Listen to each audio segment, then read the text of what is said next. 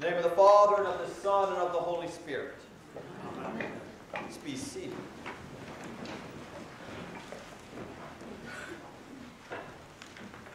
If someone were to ask, what makes Episcopalians unique? What is it to be Anglican or Episcopalian? What would come to mind? Some of the things we've used over the years to describe ourselves, one would be the via media, that we are that middle road. That middle road between the Roman Catholic Church and the Protestant Church. Liturgically, the middle of the road. Theologically and politically, the middle of the road. Some have also used the term that we're a big tent. That whether you're way over here or way over here, that there are core truths that bind us together, and the rest that we can disagree on, but that we can still come together as one body.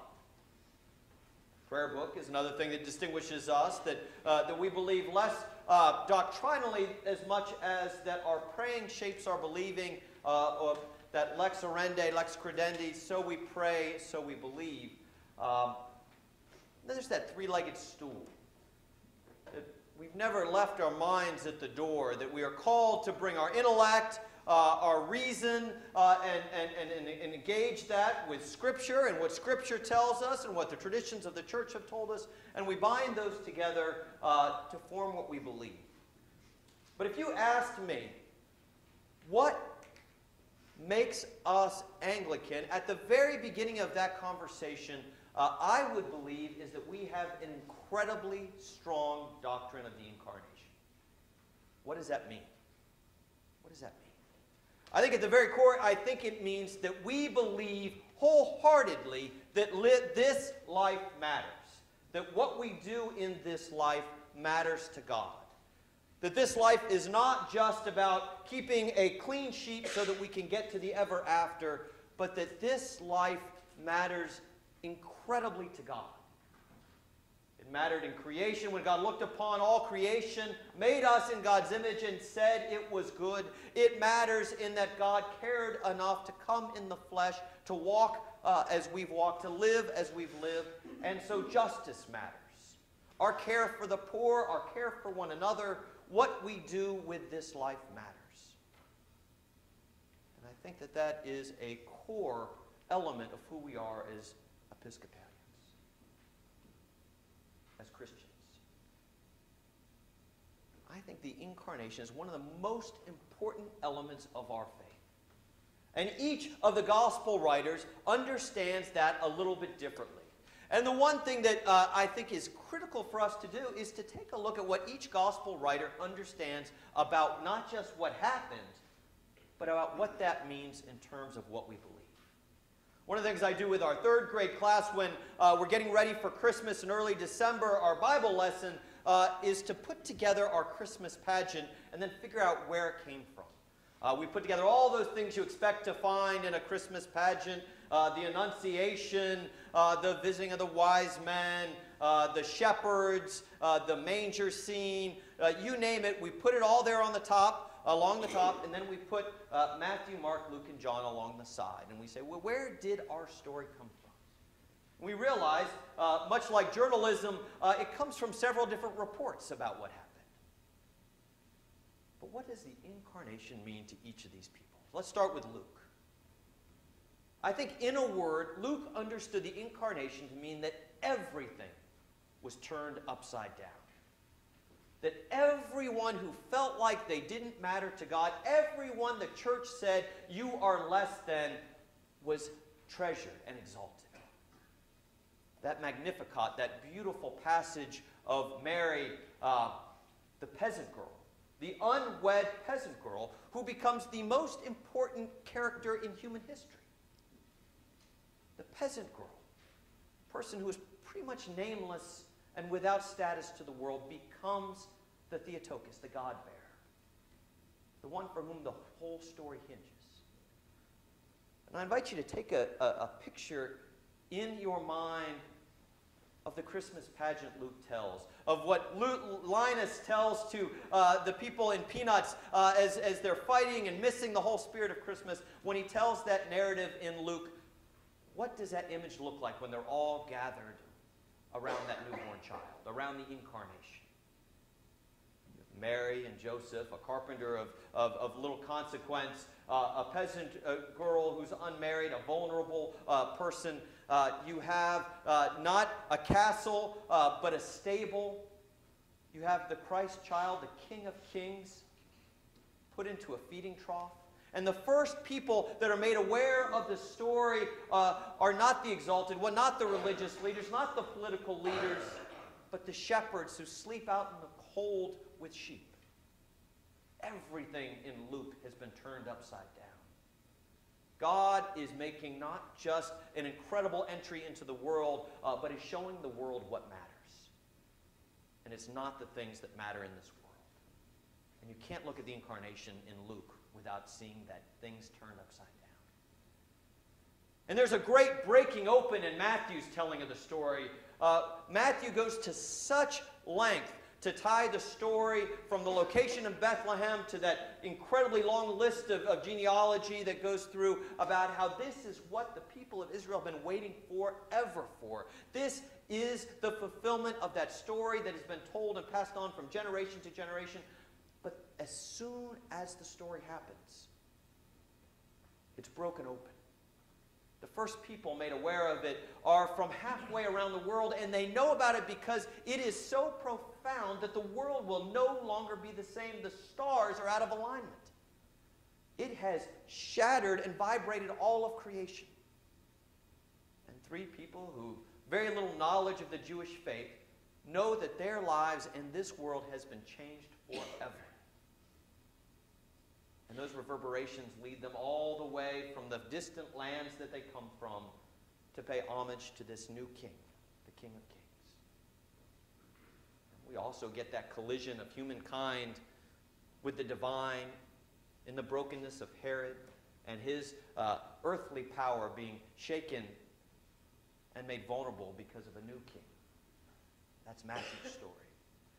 And John doesn't paint a narrative so much as he paints with words. And his story is about the fact that the Incarnation is not something brand new, but is the fact that that same God who has been there from before creation ever happened, that same God who has been invested in our lives, who has shown hope and light into our lives, is the God that breaks into the world and the God that will be with us forever. In the beginning was the Word, and the Word was God, and the Word was with God, and all things came into being through Him.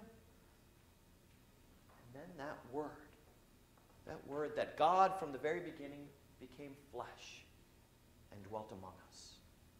That God Himself came, God who was there in all creation, came and dwelt among us. And that shone a light into the world that the world, no matter what, could not extinguish. A light shined into the darkness, and the darkness could not overcome it. That's how John describes it.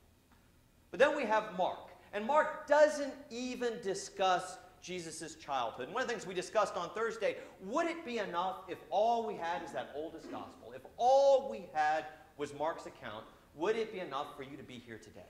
Would it be enough for the Incarnation to take root? In Mark's story, we start by the rivers of the Jordan. We start with John the Baptist. We start with baptism.